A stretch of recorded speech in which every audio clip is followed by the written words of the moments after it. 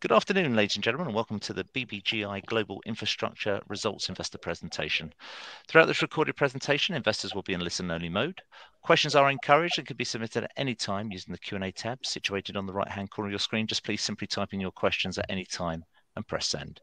The company may not be in a position to answer every question it receives during the meeting itself. However, the company review all questions submitted today and publish responses where it's appropriate to do so. Before we begin, we would like to submit the following poll, and if you give that your kind attention, the company would be most grateful. And I'd now like to hand over to Frank Sharam, CEO from BBGI. Good afternoon, sir. Yeah, also welcome and good afternoon to everyone on the webcast. Thanks for your interest in BBGI and welcome to our 2021 annual results presentation. I will start the presentation and walk you through till about middle, and then I hand over to Duncan. We'll start the presentation on page 5.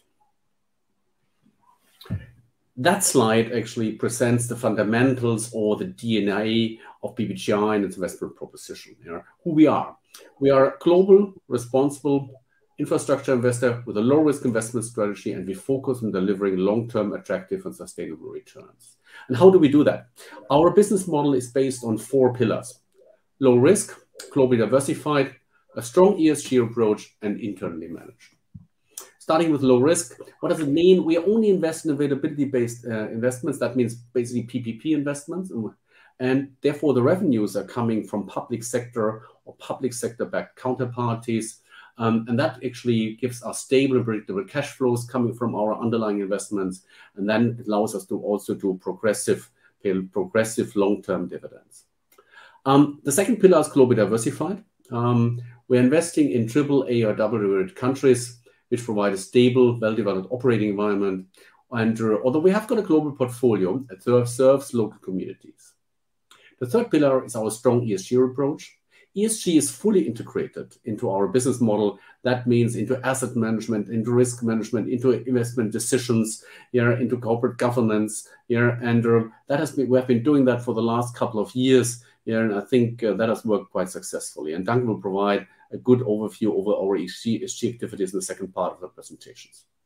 We focus on delivering social impact with our portfolio, and on the other hand, we have also demonstrated that our portfolio shows a high degree of climate resilience, given that we have done an extensive modeling exercise. The executive compensation and also the senior people in our team, all these actually are linked. They're linked actually. Their variable compensation is also linked to ESG performance. We're internally managed, and that's quite a unique feature here. So that means Duncan and the whole team and I are employed by the company itself. We're not an asset manager, not an external asset manager, and that gives a full alignment of interests with our shareholders. We take shareholder first and portfolio growth second. We actually are remunerated and also incentivized by the same metric than our shareholders are, which is actually total share return and NAV per share growth. And more important to note, not portfolio growth.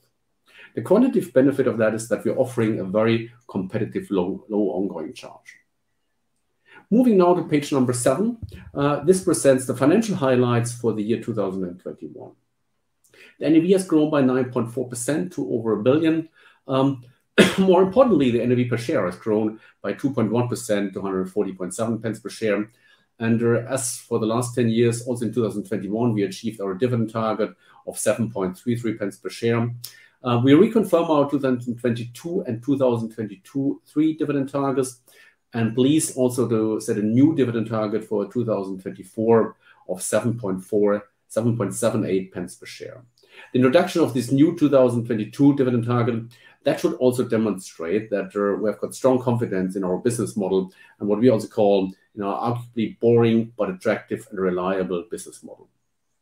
Dividend cover was strong at 1.31, and our annualized shareholder return is 10.4, which is well above the IRR target, which we have set at the IPO of 7 to 8%.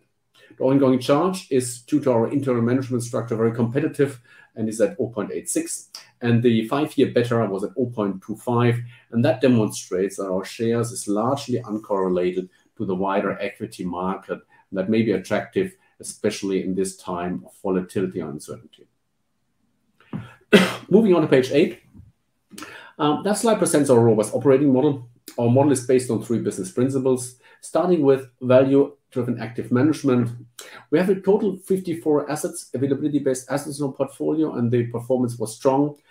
Cash receipts were again ahead of expectations, and there's also no distribution lockup or defaults in our portfolio. What does it mean? The underlying investments, there's no covenant breaches on the credit facilities. That means we can get the money on the distributions which we have planned.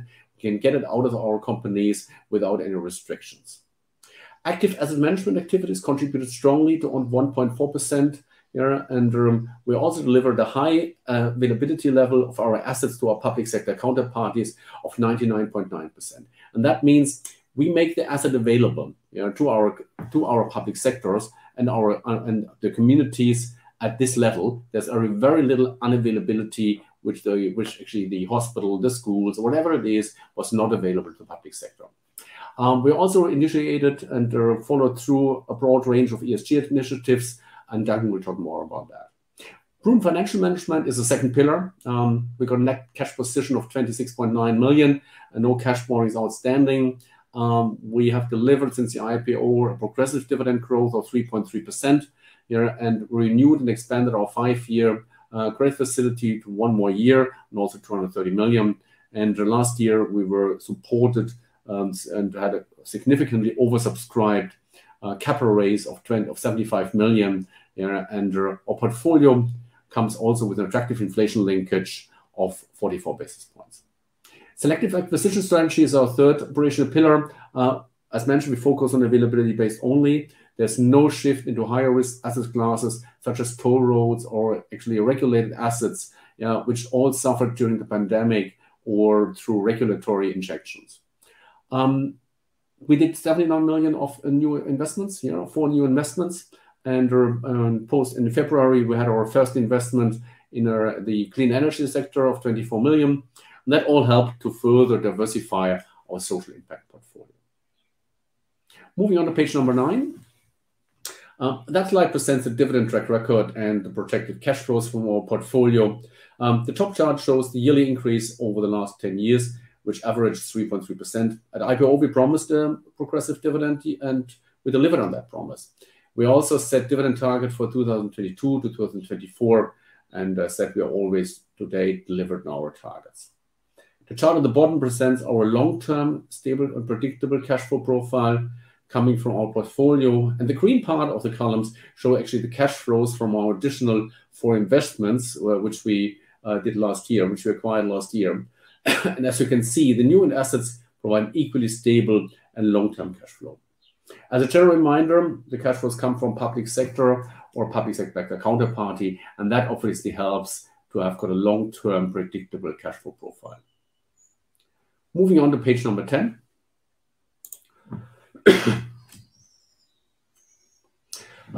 That slide presents our track record. The top chart presents the total NAV and dividend per share growth. Over the last 10 years, we delivered a continuous growth of both the NAV and the dividends. The accumulated NAV and dividends per share add up to 201.2. We never had a year of negative NAV growth. It also shows that on average, each year dividend and NAV growth were about 10 pence. Looking back, last 5 years, it almost worked like a clockwork. We delivered an increase from 150, around 60, 70, 80, 90, and 201. On the right-hand side, you see a couple of return metrics, like an NAV return of total NAV return of 133%, the annualized total share and NAV return of 7.4. We trading on what we believe attractive and also reliable dividend yield of around 4.3%. And the total share return over the last 10 years was 171.1%. Moving on to page 11. That slide presents actually the last 10 years and what we delivered in terms of NAV and what were the key driver of our NAV performance. So the NAV was strong over the last 10 years and have grown by 43 pence per share, from 97.9 to 140.7. The largest element, which we are really proud of as BBGI, is the value accretive enhancements of 28.8% almost 30% in EV increase. And that is the contribution of the value add of the BBGI team, which we delivered to our shareholders over the last 10 years. This includes actually accretive refinancing, managing change orders where we get a fee for that, cost savings on insurances or management service agreements, managing life cycle, and many other initiatives. The second point to note here is the impact resulting from the reduction in the market discount rate, which added 17.2 pence per share. However, if you look at the next column, the change in macroeconomic assumptions, this was to a large extent actually offset by a reduction in our deposit rates. The underlying investments, a lot of them have got cash, and we assumed that we would earn a decent deposit rate on that one interest, but that has reduced significantly. It's in most cases now close to zero. Yeah, so we suffered actually a valuation loss here. That was offsetting actually the change in market discount rate. On the other hand, it means in case there were significantly rising interest rates, yeah, we would also expect that the macroeconomic assumptions, we would get back actually deposit rates and earn interest, yeah, and also that would offset any potential loss on the market discount rate changes. The third point to note here is that we benefit from a global portfolio. And the flip side is we're exposed to foreign exchange volatility. We have about 2/3 of our portfolio outside the sterling, but due to our very effective hedging strategy, here, the effect was only minor. And the overall effect over 10 years, the net effect was 2.6 pence per share. Moving on to page 12. This slide presents 4 key strengths of the portfolio. On the top, you see 2 boring, but what we believe important facts. We invested 100% in availability-based PPP assets, no exposure to other higher risk asset classes. Secondly, more than 99% of our portfolio in terms of value is operational, yeah, with minimal construction exposure. On the bottom left, you see that we are truly global.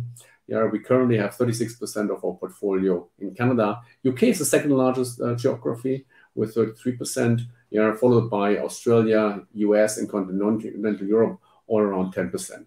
All assets are located in AAA or AA rated countries.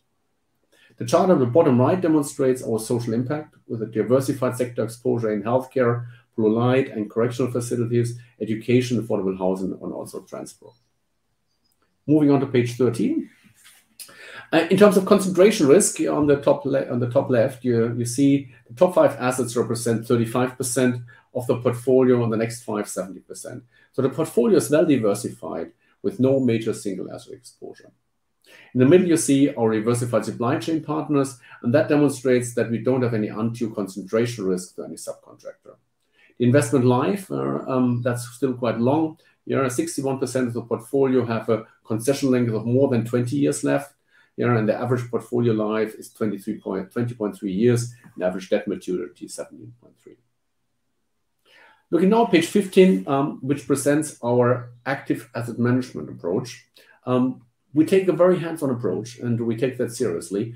And we're looking both to preserve value on the one hand, while also we're working to identify opportunities wherever we can to enhance the values.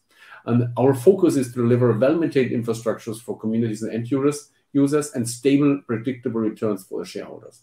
Yeah, and to achieve this, we've got a strong governance structure in place, and we also try to maintain our good relationships with our public sector counterparties and clients. We really endeavor to meet our clients regularly, and the motto is, yeah, you need to have got a coffee with your client when there's no issue, because you don't get a coffee when there's an issue. So it's important that we stay close to our clients, that we understand if there are concerns here, when there's still maybe some ground noises only, that we address them early. Yeah, to achieve this during the pandemic, we obviously couldn't meet everyone in person, so we used video conferences where there were possible calls. But now we're getting back to normal, or more normal, that we're trying actually to contact again and make physical meetings with all our clients.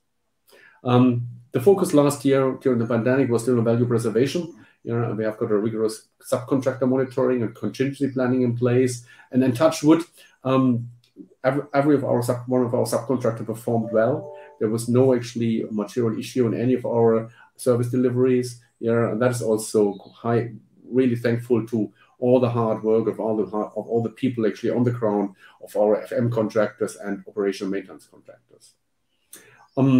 Also, last year, our active asset management approach contributed strongly to the NAV increase by about 13 million. And that is the net effect of refinancings, change orders, cost savings, and that was a strong contribution from the whole team. Moving on to page 16 and 17. 16 and 17, that actually showcases two of our new investments. And I will present the Aberdeen Western Bypass Road. In August 21, we acquired 33% in this PPP project here, where 12 km of roads were upgraded and 47 km were new built. And the final section of the road was opened, or it was opened in stages between 2016 and the final section in 2019. There's a long concession left until 2047. Availability payments are received by the Scottish ministers. And we bought that project as part of the portfolio of 3 availability-based assets from Balfour Beatty. And that shows also that we got quite good connections within the industry. It was the first deal with Balfour Beatty, and we got actually relationships with key contractors in all the jurisdictions we are actually active. The project has got strong ESG, environmental and social stewardship credentials. And if I only pick one here, the congestion actually in Aberdeen reduced significantly. And the HGV traffic on local routes also reduced from 27 minutes to 10 minutes. So that actually helps, obviously, to also improve the air quality for over 75,000 homes. I end here and I hand over to Duncan, who will actually lead through the second part of the presentation. Okay, thanks, Frank. This slide shows an acquisition we did in February. It's our first clean energy acquisition. It's called the John Hart Generating Station, and it is a power project on Vancouver Island in Canada. What's unique about this is we receive availability payments. So we're not, it's not like your typical power project where you're taking hydrology risk or power price demand risk or anything of that sort. This is very much in line with our strategy of receiving availability payments. The availability payments come from a Crown Corporation, which is part of the BC government. It's called BC Hydro. And so it's a very stable offtake that's paying us as long as we allow water to pass through and the turbines turn, we get paid irrespective of how much power is generated. Again, with ongoing theme with all our projects is the strong ESG approach. And this one, we're particularly proud of the fact that it's generating clean, renewable power for 80,000 homes on Vancouver Island. There was a lot of consideration put into preserving fish habitat when the project was done. And there was an old pen stock where the old materials were removed and there was considerable reforestation done. And so there's lots of consideration for ESG with this project. If I turn to this slide, it showcases how we look at ESG in our portfolio. So we look at it through the lens of the UN SDGs, United Nations Sustainable Development Goals. And really at the core of our business model is SDG 9, which is innovating and sustainable infrastructure. As you go around our portfolio, you'll see we have 41 essential healthcare projects. Those help deliver health and well-being. Our 33 schools help support quality education. Our 18 transportation projects, including one green fully electric public transit system, help make make communities sustainable. They help reduce transit times, travel times for over 300 million vehicles a year. And then also our police stations and our modern correction facilities help support peace, justice, and strong institutions. One SDG that we've started to track this year is number 13, which is climate action. And I will talk on the following slides about all the work we're doing on, to understand climate change and its impacts on our portfolio. We did a lot this year on the ESG and responsible investing. We are about to produce a standalone 66-page ESG report, which will be out shortly. So I encourage anyone who's interested in that to go to our website. We had a full document last year, but this is even more comprehensive this year. And I'll just touch on some of the highlights that occurred within our portfolio and amongst our team this year. So we did our second year of voluntary disclosure against the full set of questions for the Task Force for Climate-Related Financial Disclosure. As part of that exercise, we undertook a comprehensive climate modeling. So we looked at 8 different perils under 3 different climate scenarios under multiple time horizons. This is for all 54 of our assets. The conclusion by the climate scientists that did this work for us is there is a high degree of climate resilience within our portfolio. So we're, again, sort of highlighting the low risk nature of our portfolio. Not only are we paid by stable, predictable counterparties, but we now can put our hand on our heart and say that we're very confident that we'll perform in different climate environments and will not be subject to climate change considerations. We report our corporate Scope 1, Scope 2, and Scope 3 emissions. We had those independently verified, and we can say that we're carbon neutral for 2021. We've purchased offsets. Obviously, what we want to do in the future is reduce our carbon footprint. So we will continue to look to ways to reduce our carbon footprint and use offsets but we set aggressive goals to reduce our carbon footprint. There was new legislation came out this year called SFDR, the Sustainable Finance Disclosure Regulations. We consider ourselves an Article 8 firm or product because our investments deliver social benefits. So we're aligned with the SFDR requirements as they sit now. There's a number of voluntary and mandatory reporting metrics that will come into play next year. In order to address that, we've really amped up our reporting at the asset management level. We used to have a questionnaire that was 23 points. It's now been expanded to 82 points or 82 questions. And that will give us the data to be able to meet the SFDR disclosure requirements. We became a signatory to the Net Zero Asset Managers Initiative last year, and we've set ambitious targets, and those are detailed both in our annual report and in our ESG report. And then finally, we do follow a series of frameworks. We are a signatory to the Principles of Responsible Investment. We're a signatory to the UN Global Compact, a TCFD supporter, and 59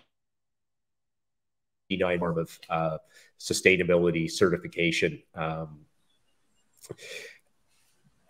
wanted to talk a little bit about the NAV movement during the period. So we started the year at 916 million NAV. We concluded the year at over $1 billion, so that was a nice threshold. Really, probably the most interesting aspects are the areas in the middle here where we show what happened within the portfolio. So we benefited from declining discount rates, so that contributed 1.6. But as Frank mentioned earlier, often when there's declining discount rates, it's because of lower interest rates.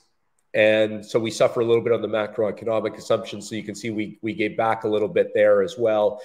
But we contributed 13.1 million or 1.4% of the NAV increase per share was attributable to active asset management. So that's something we're very proud of. And that's all the initiatives we do at the portfolio company levels, whether it's insurance savings, refinancings, change orders, just trying to get more from the orange, just being more aggressive in terms of how we manage these and be really engaged in the day-to-day management of the activities at the project company level.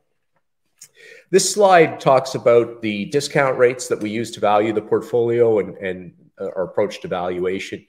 We come up with a valuation that's independently verified by an external valuation expert. And then that is in turn reviewed by our auditors and they opine on it. And both the independent expert and the auditors have opined that our valuation is conservative and prudent. So that should give you some comfort. The portfolio discount rate is 6.55 across the entire portfolio. One of the questions we often get these days is how do you think your portfolio valuation will hold up in the face of if interest rates start to back up? And what you can see here is in this slide is that the dark blue and the light blue together create the portfolio discount rate, and you can see that that has come down over the last decade. But the pickup over the risk-free rate, the dark blue being the risk-free rate, has grown over time. It was much smaller back in, say, 2007. It's quite healthy now at over 5%, especially when you figure we're getting paid by AA and AAA rated entities typically. To have a nice pickup like that over the risk-free rate, we think that interest rates could back up a little bit before we see any change in market observed discount rates.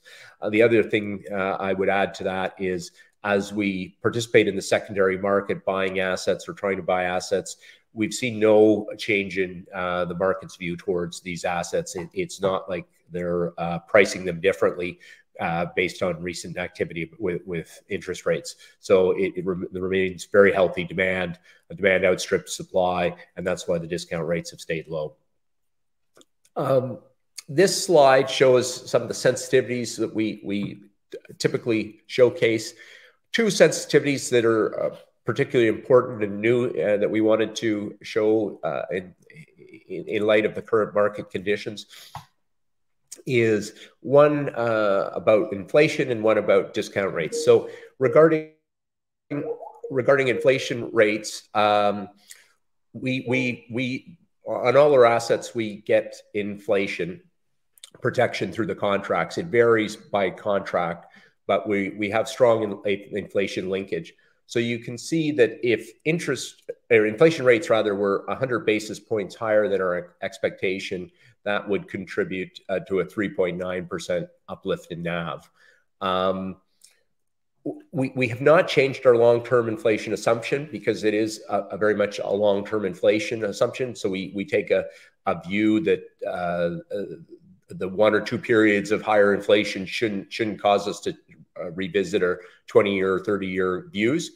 But we have shown here a short-term inflation sensitivity. So we've said if short-term inflation rates for the next 2 years were 5% for each of 2022 and 2023, you can see that would deliver a 2.6% increase in NAV. And then finally, the other sensitivity I think is important is historically we've shown what happens if there's a 100 basis point increase or decrease in discount rates. That's the first sensitivity at the top of the page, and you can see it's quite large. But in reality, we don't think you're going to see just a change in discount rates alone. Discount rates are going to be a derivative of other changes in the market. So you're typically going to have a change in discount rates when you have higher inflation, higher deposit rates, that then in turn creates higher discount rates. So we've shown a sensitivity where 100 basis point increase in inflation, deposit rates, and discount rates, that impact is much less than just 100 basis point change. It's about a 2.3% reduction in NAV versus almost an 8% reduction in NAV. So you can see this sort of ties back to the comment I made on the earlier slide, is that we think you can have some fundamental changes in interest rate without having a lot of pressure on the portfolio valuation. Moving ahead, we wanted to just touch briefly on risk management. We maintain a very robust risk register across the portfolio. We're tracking far more risks than this, but these are just some of the topical risks that people seem to be asking about in the current environment. We've talked about inflation and what it means. We're proud of the fact that we have strong inflation correlation. It's 44 basis points. So that means that if inflation were 100 basis points higher than expectation, the company's returns would go up 44 basis points from 6.55 to 6.99, so almost 7% based on our target discount rate. We monitor our supply chain rigorously. We have a diversified supply chain, and we have policies and procedures which greatly reduce that risk.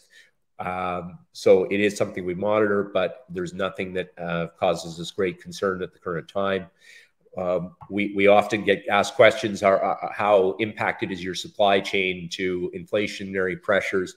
The comment there is that we get inflation and we protection from our clients through these project agreements, and then that gets passed on to the supply chain as well. So they have some inflation protection as well. So it's not causing us great concern. Sustainability, we have done a deep dive to look at sustainability risk within our portfolio. We've done climate change modeling this year, and we can put our hand on our heart and say that we're confident that the portfolio will perform in different climate environments, and we're not particularly worried about stranded asset risks or concerns in that regard. And then finally on this slide, cyber risk. Cyber risk is a concern. We have cyber policies at the corporate level. When we started working from home during COVID, we increased our training and our penetration testing and did all the appropriate things there. We have also looked at the various project companies and made sure that they have cyber policies in place.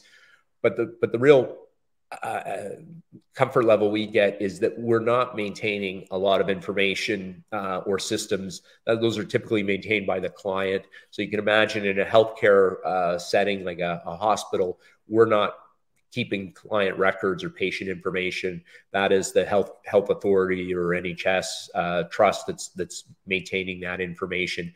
And our points of interface with the client system are very limited.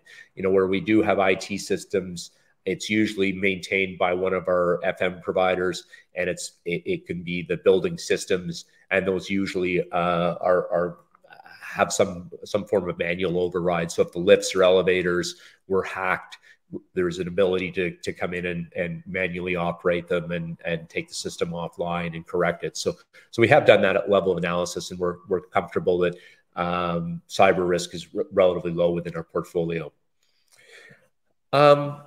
Just wanted to highlight again, Frank touched on it in the early part of the presentation, but just the internal management. We think this is a real benefit for a number of reasons. One is obviously the ongoing charge is very low, 86 basis points, but probably equally important is the alignment of interest it creates. Frank, myself, the rest of the team, we're motivated by the exact same things that shareholders are, which is NAV per share growth, sustainable dividends, dividend growth. We're not interested in acquiring assets to earn fees. There's no external manager that's paid a fee. We work for the company. We don't have any competing mandates. So when we look at an acquisition, we're looking at it and saying, if we buy this new asset, does it make our overall portfolio better? Does it give diversification benefits? Does it give financial uplift? And those are the driving criteria. So what it's done is it's incentivized us to grow, but it's been disciplined growth where we haven't grown for growth's sake. I just want to talk a little bit about our pipeline. One of the questions we get is, are you going to continue to deploy capital? What's the environment you're investing? The quick answer is we see a strong pipeline of opportunities. It is a fairly niche sector, so we're seeing strong demand for these assets because they've demonstrated their resiliency during the pandemic and in uncertain times. The fact that we're paid by stable, predictable governments is an attractive feature that has caused a lot of participants to be very interested in the assets. So there's strong demand for these assets, but we've been able to secure opportunities and remain disciplined in our pricing. We have a pipeline agreement with a North American engineering and construction firm. That was how we got the John Hart generating station this year. We have 4 more opportunities that come from that may surface in coming years. These are opportunities, not obligations. So we have no obligation to acquire these opportunities that come through this pipeline. We also have a number of opportunities where we're talking to contractors that have developed these types of assets and want to monetize them. But a lot of that we we can't because we signed NDAs as part of a process. But suffice it to say, there's an attractive pipeline of opportunities, but as always, we'll remain disciplined and we're not going to grow for growth's sake. We continue to do primary bidding, and the fact that we're in different markets means that if it slows down in one market, it may pick up in another. We're currently shortlisted on a European transportation project, and we're working well in there. So suffice to say, there's sufficient opportunities for us to continue to grow the portfolio in a disciplined manner. So just to conclude, it's been another strong year of results for us. We're very happy with the performance of the portfolio. It's critical social infrastructure, so it's schools, hospitals, blue light, justice, affordable housing. It's all availability based. It's strong government counterparties that are paying us. We can now say that we've done the climate modeling work, and it's not only low risk from a financial perspective, but also from a climate change perspective. So we're confident there. The portfolio continues to perform well. There's nothing that fundamentally keeps Frank and I up at night or is concerning to us. So we'll continue to prudently manage the portfolio. We'll continue to integrate ESG into our approach. That will be a thematic continuation. The portfolio has low correlation to other asset classes, and in this environment that seems very attractive. It has good inflation linkage, and as we move to the future, we remain optimistic that we can grow the portfolio in a disciplined and contained manner, and that there's opportunities to diversify the portfolio and make it stronger. So on that, I'll just stop and open it up for questions. That's great. Duncan, Frank, thank you very much indeed for updating investors this afternoon. Ladies and gentlemen, please do continue to submit your questions using the Q&A tab situated on the right-hand corner of your screen. But as while Duncan and Frank take a few moments to review those questions submitted already, I'd like to remind you that a recording of this presentation, along with a copy of the slides and the published Q&A, can be accessed via your Investor Meet Company dashboard, and we'll notify you by email when they're ready for your review. Duncan, Frank, investors have submitted a number of questions, and I think also a number of questions that were submitted during the presentation. I think you've actually addressed through it, and I think they've just been taken off of the panel. So I guess those are the questions there, if you'd be so kind. If I could ask you to read out the questions and just give a response, and then I'll pick up from you at the end. Maybe I'll take the first two, which questions from Mark. It's asking about the demand for infrastructure and whether we would consider any new geographies. I think the reality is the demand for this asset class is very strong. I think there's a lot of parties that would be very interested in having more exposure to this sector, but it can be a hard sector to get exposure to if you're not a specialist in this sector. There's a certain moat around the business in that some of the, compared to what a large, say, pension fund might want to deploy, a lot of these individual assets are smaller. So that gives us a bit of protection. So we're not worried about threats of new entrants coming in and overwhelming the market, but there is a very healthy demand for this type of product because it's performed so well. So that's hopefully addressing the first bit. The second part of the question was geographies. I think we're very comfortable with where we are, AA and AAA rated countries. We're in Australia. Maybe we could look at some things in New Zealand. We're in Europe, Northern Europe. I think we will stay in the stronger credit rated countries in Northern Europe, but so you might see some new geographies in Northern Europe, but we're not looking at material changes to our strategy. So, we have assets in Germany and the Netherlands. We might look at Benelux. We have assets in Norway. So we might fill in around the edges, but you're not going to see us going to different continents or significantly different credit ratings countries. Sorry, I have to go on mute. Sorry, thank you. If I take the other one, actually, what is our policy on share buybacks? Share buybacks are, put it that way, we are in the luxury situation that we never had to consider share buybacks. You're doing that typically when you're trading on a discount to NAV. And if you look at our premium, we have constantly traded at a premium over the last couple of years. We're also constantly trading of a premium of around 20+% or 21+%. We would consider that if in case we were trading at an NAV discount, and would do that and would trade that for foreseeable future, to actually help actually the share price performance. We have got an AGM vote on that every year. 14.99%. We get actually the right to do it, but as said, so far there was no need to even get near to that, considering that one. Next question is from Simon. How big is the BBGI team? We are a team of around 25 to 30 people. We started off with around 10 people and have grown over time to the level. We're comfortable with that level. We got some redundancy therein. And also we've got an evaluation team, in the acquisition team, the asset management team, and so far it worked out quite well. And it shows that even with that team number, we can deliver a very competitive ongoing charge and feel comfortable with our capabilities and resources we have at hand. That's great, Frank. Duncan, thank you very much. I think you've taken those questions that we've had in from investors during today's call. And of course, if any further questions do make themselves visible to us, we'll present those to you after today's meeting. Now, I know investor feedback is particularly important to you both and to the company, and I'll shortly redirect the attendees on the call to give you their thoughts and expectations. But before doing so, I wondered if I may just ask you for a few closing comments.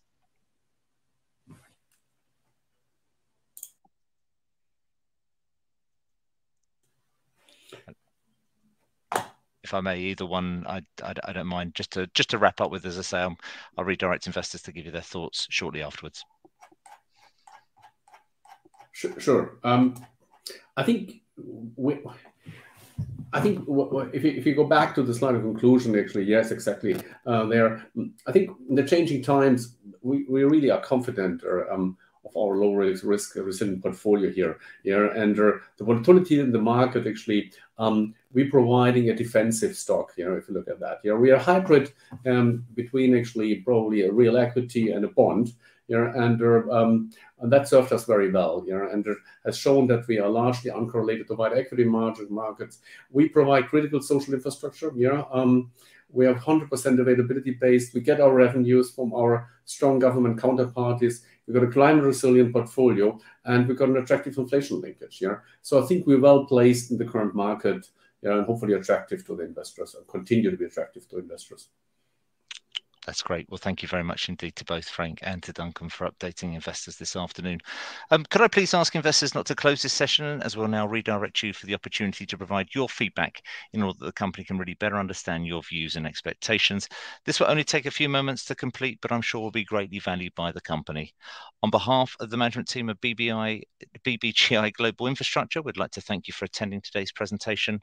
That now concludes today's session. So good afternoon to you all.